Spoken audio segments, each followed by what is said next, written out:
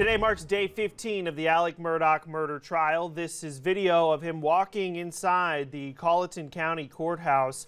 With each day that passes in the murder trial, the crowd of people wanting to get inside the courtroom is growing. Today, the line to get in the courthouse was quite deep as our crews arrived on scene. Many of the spectators were from out of town. Raphael James is live there. It seems that there's quite a bit of interest in the trial. Raph, good morning.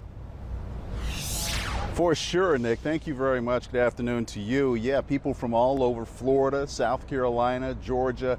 There was a high school group from upstate here yesterday taking in the trial. Many of them will stand in line and make friendships, have conversations here, ironically, while waiting to hear testimony about a man who brutally killed his wife and son.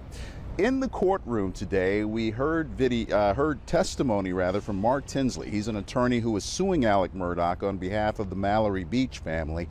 He took the stand again today. You'll remember Mallory Beach was the young lady killed in a boat crash, that boat driven by Paul Murdaugh. Tinsley testified that when Paul and Maggie Murdaugh were killed, he knew that his case was over because he felt that if he took it to trial, any jury would feel sympathy for Murdaugh's position, and that would not be helpful to Tinsley's case.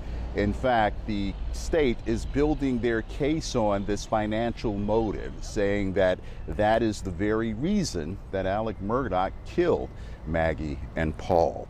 This afternoon, testimony continues with his housekeeper. She is on the stand right now. We'll have more details from her testimony coming up for you later this afternoon on Live 5 News at 4.